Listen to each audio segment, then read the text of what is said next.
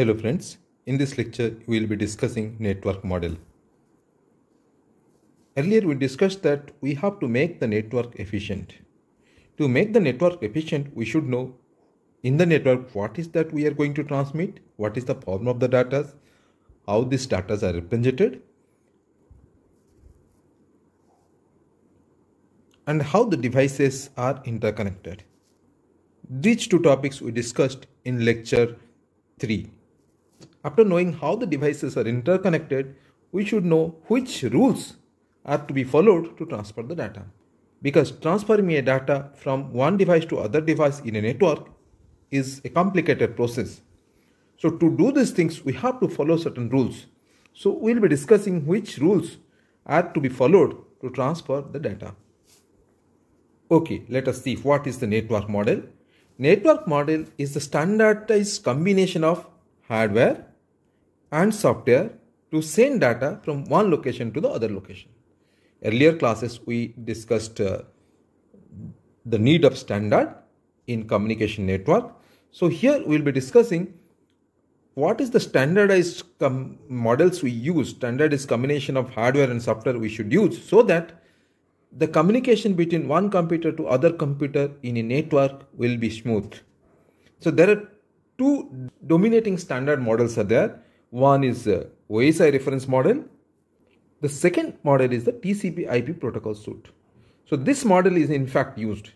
But to understand this TCP IP protocol, it will be convenient to understand OSI reference model.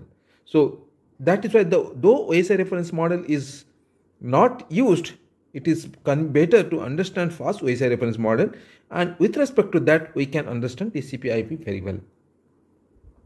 So both the models use protocol layering. What is that layering model? To understand the layering model, let us consider an example.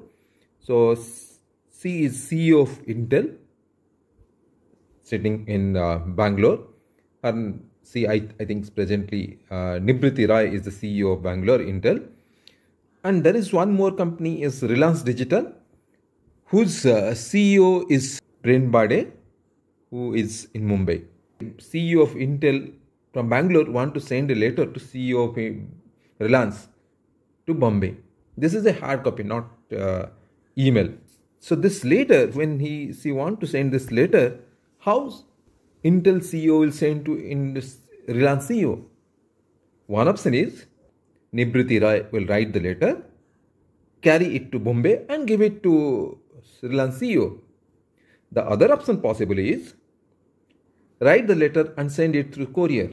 Please note that our objective is to send the hard copy, not the soft copy, right? So which option is preferable? Definitely we'll say through courier.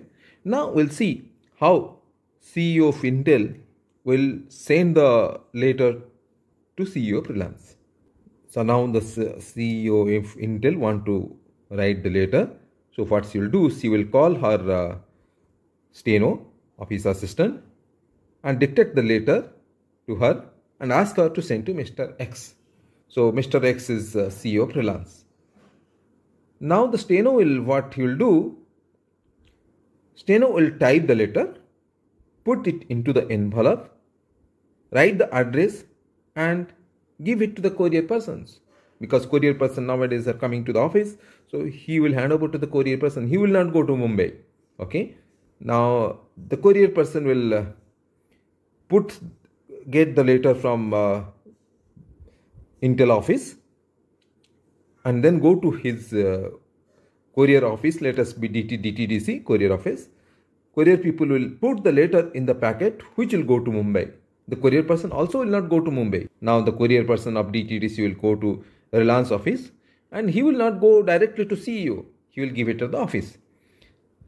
Maybe the office assistant of Reliance CEO. The letter will be taken by the steno and opened and handed over to CEO. So now steno will receive the letter and will understand that, oh, this is a letter to our boss. So then what this steno will do, he will hand over the letter to our Reliance CEO. So Mr. X will get the letter and read the take necessary actions. So the transferring of a letter from Intel Bangalore to Reliance Mumbai has done very smoothly. The job of sending the letter by Nibriti Rai is become very simple. She only has to call her office assistant and tell the content and to whom it is to be sent. It will take hardly 2-3 minutes, maximum 5 minutes, right? And all other jobs are taken care by the other people. So we can say that these jobs are done by 3 layers. The CEO is just telling what is to be done. Then the second layer is the steno whose job is to, whose responsibility is to write the letter, select which paper on which it is to be printed, then put into envelope, write address on the envelope, then hand over to the courier person. The courier person's responsibility is to take the letter from the Bangalore office, Intel office, and put into the bag which is going to Mumbai and send it, right? So you can see here the functionality, the work of each individual layer is defined. So layer 2 person, the steno, his responsibility is to write the content, put into the envelope and send. So the layer 3 CEO will not bother about whether he will, the steno will be using a blue color envelope, yellow color envelope. Those things he will not bother. His job will be those jobs will be taken care of, say, layer 2. So advantage of layering is complex problem is broken into smaller manageable pieces and implementation details are hidden. How to do a specific job, that is the responsibility of that specific layer. Upper layers takes the service provided by the lower layer. So the courier person, whether he is coming by car or bike or scooter, that is no matter related to the CEO or not to the steno, right? Okay, so you understood what is the meaning of layering concept. So similarly in OSI reference model also, there are 7 layers are there. Each layer is having some specific functions. So what are those layers? Physical layer, data link layer, network layer, transport layer, session layer, presentation layer and application layers. So these are the 7 layers using which transfer of data from one computer to the other computer across internet can take place. And each layer has to do a specific job. Let us see how data passes from one computer to the other computer using various layers. Here one person is sitting using a computer. He has written a mail, let us say. So that mail he wants to send to another destination present this side, other side. So what it will do, he will send the letter. So the letter is a D7. Data from the whatever this person is sending is D7. Along with that, the H7, the application layer, will be adding some header. That H7 plus D7 combination will be treated as D6, data 6 for the presentation layer.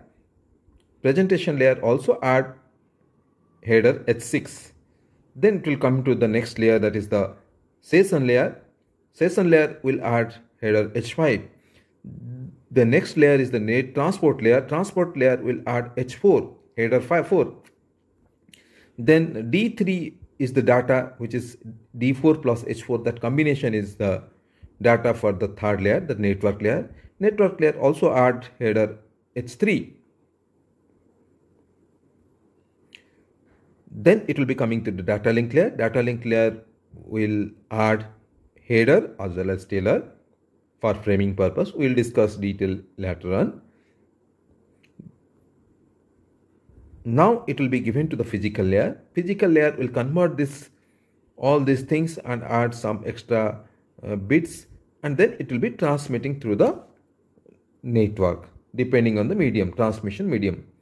So if it is a transmission medium is wireless, it will be converting into electromagnetic signal. If it is optical fiber, it will convert into optical signal and so on.